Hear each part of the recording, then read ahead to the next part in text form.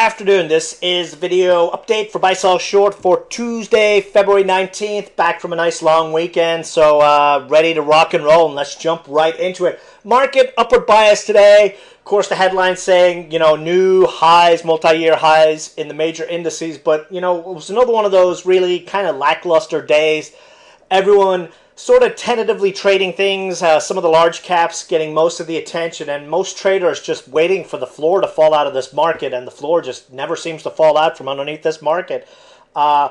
We had the conclusion of the G7 meeting this week, and essentially the thing that came from it was we had everyone talking about the currency wars that are ongoing between all the industrialized nations, and essentially what came out of this week, our meeting this weekend, and was actually pumped by the IMF as well, is that they are going to continue to pump liquidity into the system. And that, of course, is a good thing for stocks.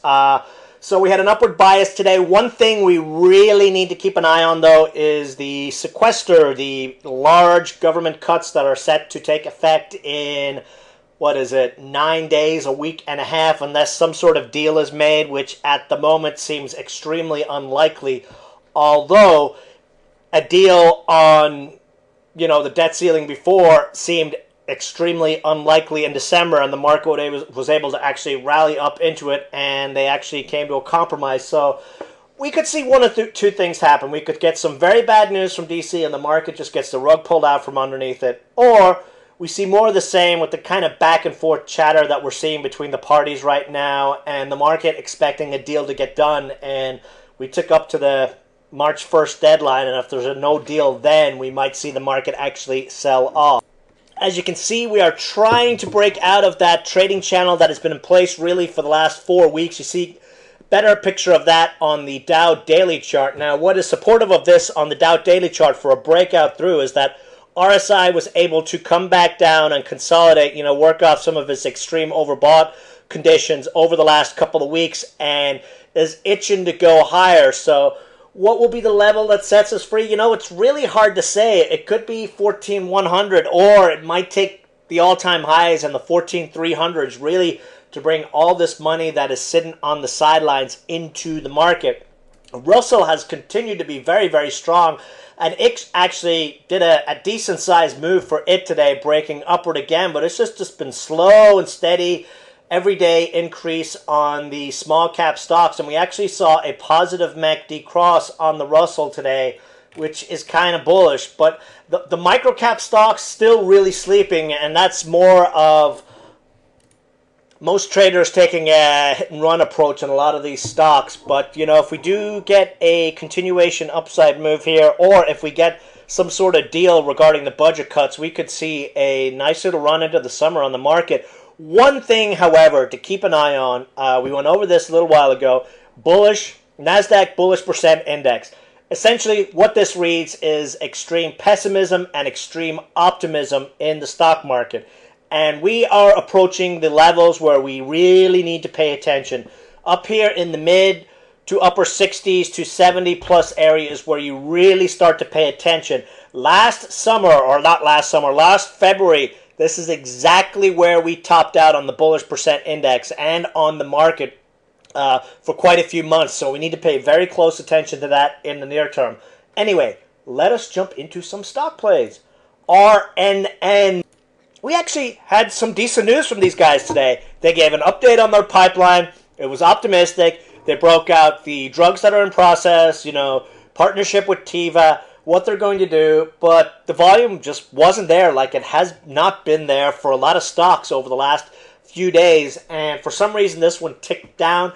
Now, it may be falling into that pattern that we identified before where we have a big pop, we go down 1, 2, 3, 4 days, boom. So here we are on day 4, day 5 now on this consolidation after the recent pop, all the way back to the 20-day exponential, RSI down to the 50 level. So it's about time to get one of those nice little snapback pops. And what actually might do it is NVGN. This stock was up, look at this, up 300% today on some article regarding one of its ovarian cancer trials in Australia. It wasn't even published here in the US. Stock went boom. RNN does ovarian cancer. So this one continues to run tomorrow. We should see some nice action in this one. And in another one that we jumped into in the chat room, TELK, they have a phase 2 ovarian cancer drug. We got some nice follow through from 168, 170 ads in the chat room.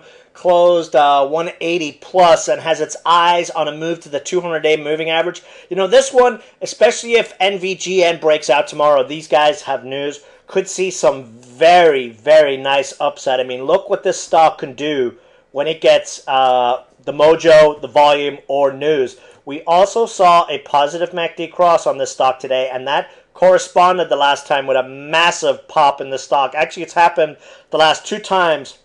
We've seen some very sizable upside moves on a positive MACD cross today, and on-bounce volume and stochastics look great for a continuation move on this one with very strong support at $1.60. Not so nice looking charts. CRME, just out of the blue today, whoop, down she goes, 15%. No news out there. We're actually seeing this happen a lot on some of the under $1 stocks where they just pull the rug out. CPRX was another one that did it over the last couple of days. TZYM. So a lot of these micro stocks getting a little bit of reset in them, but these stocks, every time they've done retrace moves like this after big moves, they've seen some very nice bounce backs in price. So I'd be looking for a bounce back at least to the 20-day exponential at 45 cents. You know, that's what, 10% plus upside, just looking for a bounce, irregardless of any news on this. And remember, the CEO picking up a lot of shares. There was a fund that has now picked up 9.9% of the shares. So someone is definitely accumulating this stock. Nice little washout to pick up some more shares here, and we should see this one bounce back tomorrow. A lot of chatter on the electric cars, Tesla, you know, getting a lot of press release, but CNBC was talking up the, you know, you can't have electric cars without charging stations, and these are the charging station players. This one, again, we got a nice pop on it before. Golden Cross, a couple of days ago, that's when the 50-day moving average crosses up through the 200-day. Very bullish event. Stock has dipped on it. You recall, whenever we have that on the Dow 15-minute chart, we initially see a dip, then a romp. We've got a nice little flag formation on this one. Picking up shares on this. The next break over 70 cents, and this one could really see a very nice upside move to, you know, 78 to 90 cents as a target zone on this, with very strong support down here in the low 60s. Got painted in the close like a couple other stocks, but I would expect this one to bounce back nicely tomorrow. Gale, this is one we jumped into the chat room today. 192. Very nice volume pop. It actually got the breakthrough. The 193 resistance closed pretty strong. I would look to be adding dips on this one. This stock likes to dip early in the day. You know, if it gave one of those 185, 186 dips early on the day, would make for a great entry for a bounce back. Otherwise, barring any sort of bad news, this one could see a move over the next couple of days up here to the 220, 230 zone. Last but not least, quick mention on ABIO. Again, you know, we tagged this one for a very nice 40% move 2 weeks ago. It has now come back down over the last week. Looks to have found support again around the 50-cent area. Would look for a bounce back up to 65.70. Would make for a very nice bounce support with support or bounce target with support right now at the 50-cent area. So back from vacation, looking to start picking up stocks again. Sold out of a lot of positions. Starting to jump back into things. Market was a little bit slow today, so there was no alerts. But if we do see a continued move upside or continued move to the upside over the next couple of days, should see some very nice chart formation set up. So that's it for the video. If you have any questions, any concerns, any issues, questions on stocks, charts, stocks you want to buy, stocks you're in, either send me an email or send me an instant message in the chat room, and I love answering those questions. So that's it. Have a great night, guys, and see you tomorrow. Bye.